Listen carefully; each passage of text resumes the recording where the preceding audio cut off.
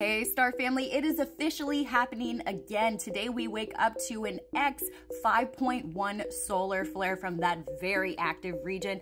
I'm Sarah Star here with your real-time space weather update for November 11. We're entering one of the most intense solar weeks in the entire cycle, and it starts right now. Yesterday we talked about that X1.2 and that X1.7 solar flare from that still very active region. Both of those kicked off proton level events that created a setup for what is coming right now. Today, we just had an X5.1 flare, the sixth strongest flare of solar cycle 25. The region that produced it, region 4274, is still growing, it's still Earth-facing, and it's still magnetically unstable. And even though the modeling is still coming in, we did see some coronal dimming, which means a CME did in fact lift off.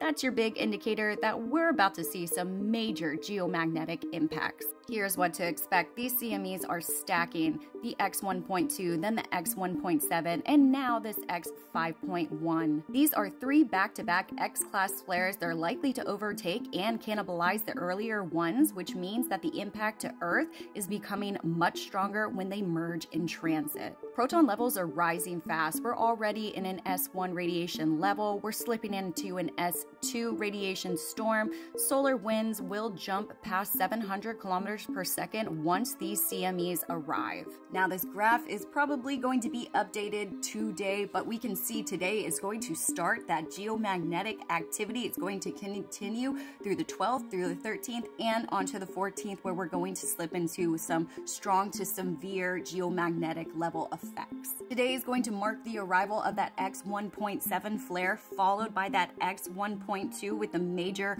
plasma bulk of it all, and then followed yet again into the weekend. We're going to see some really strong geomagnetic effects, some beautiful auroras in those mid and high latitude positions. Make sure that you're following because there's going to be continuous updates. This is what happens when we do have those proton level storms. You can literally see them. Protons hold mass, so this static that you see on our LASCO imagery is a snowstorm, meaning that the protons are so heavy, so fast that you can literally see them and feel them as they come into Earth. We are expecting G3 to G4 storm potential starting today and peaking through the weekend. This is extreme level activity. Power grids, satellites, GPS, auroras, your mood, sleep, tech, everything is going to react under these G3 to G4 geomagnetic pressures. And with these back-to-back X-class flares and the potential for having more on top of it is such a threat to Earth right now and the human population that they have no clue. So make sure that you are staying solar weather aware. And this is what our sun looks like today. So it is peppered with several different sunspot regions,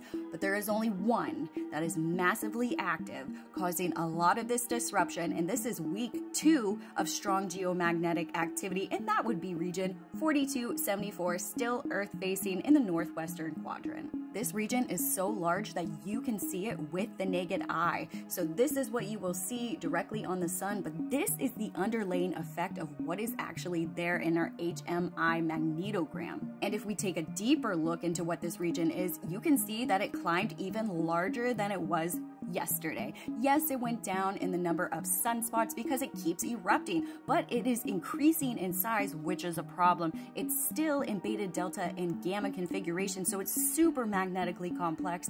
Proton levels is just out the roof with this. We're climbing in solar radiation storms because of the flares, and then our X-class potential is still there, still growing, still active, meaning it's not done yet. So could we see some even more geomagnetic active levels? Absolutely. Yeah, we could get into those severe, even extreme levels this weekend if this keeps continuously popping off, because cannibal CMEs are very real. They are taking effect right now. They grow stronger. They can shut complete power grids down. With that active region still growing, we see a high flare probability of having some more X-class flares, some more M-class flares, 75%, proton level at a 99%, as you can see, very high. And then we're still going into those radio blackouts when we have these high level solar flares. As you can see, we already reached into an R3, almost into an R4 radio blackout. That's significant. This is all landing on the 1111 portal and of course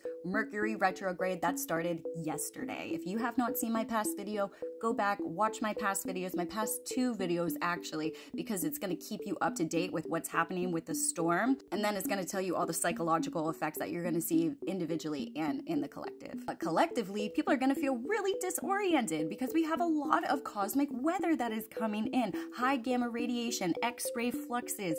We have a lot of emotional, spaced out, irritated type people in the world right now, and sudden awakenings may occur that they may not really want to do, but is being pushed that way anyway. This is the pressure that pushes those breakthroughs. Stay grounded, watch your body, head pressure, ear ringing, nausea, vivid dreams, irritation, to sensitivity, totally normal with this level of solar activity. I have a full breakdown video that is pinned on my page right now if you want a deeper explanation, but stay tuned because I'm going to be posting what the updates are going to be as the new data does come in. So especially once this modeling becomes a little bit conformed, we can see what the CME trajectory really is. I'm Sarah Star. This is your real-time space weather update for November 11th. If you're stuck in life or you're feeling these energies a little bit too hard, you can book a reading with me. I do starseed, natal. I do these monthly cosmic energy updates for you. They're personalized readings that dig into your personal natal chart.